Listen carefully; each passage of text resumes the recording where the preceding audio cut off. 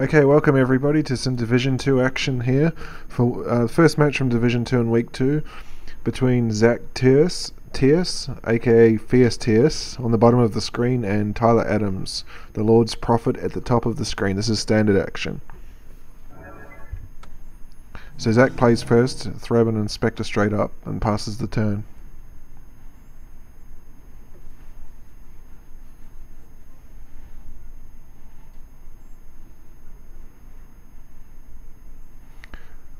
Zach is a new player this year. Tyler is a returning player from Group 1 in Season 2. He plays a Desert of the True, which is one of the basic cycling lanes from the new set. And Zach follows up with another plane, so it's not clear yet if he's splashing the blue to be the blue-white monument deck, or a mono-white monument.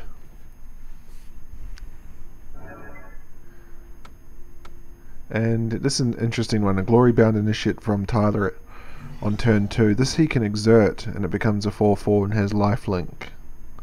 So if Zach is on the deck we're suspecting here, a monument deck, he doesn't have a lot of removal.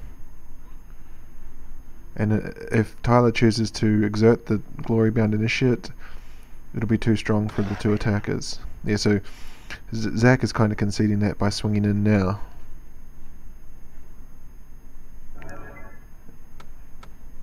And he plays a second handwear militia captain.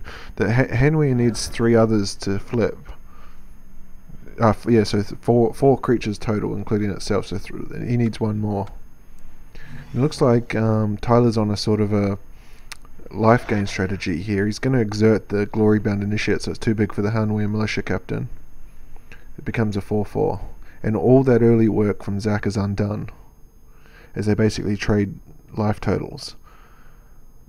Tyler back up to 20 and Zach down to 16. And of course the life gain flips the Lone Rider.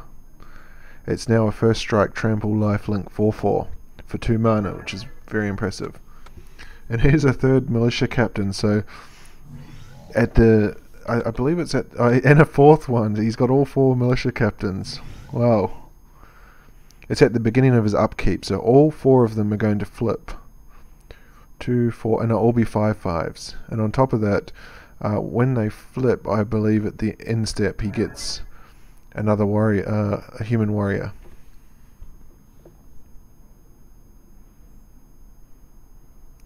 So the Lone Rider can push through to get 12.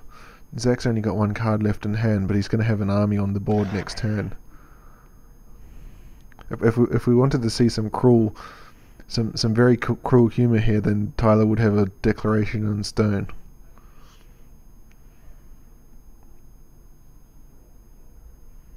We'll see what the follow-up is. He does have... He plays another Lone Rider. And the Lone Rider will flip because he gained life this turn. And here we see all the militia captains about to flip. All 5/5s. So just make sure what it does. At the end step it creates a 1/1. So he's in a position here where he could put Tyler to 4 if he swings all of the militia captains. Oh, there's the blue splash. Okay, so we'll see how he's going to handle this, because he's going to get the extra. He's going to get 4 1/1s on end step that can act as chump blockers. The problem that he has is that the Lone Riders. Okay, so Tyler just chumps with 1. The Lone Rider has trample, so it's going to be able to trample over those human clerics, but 4 of them. So this could be a pretty quick game. And he's going to be getting it, and that's a concession already. It's a very fast game 1.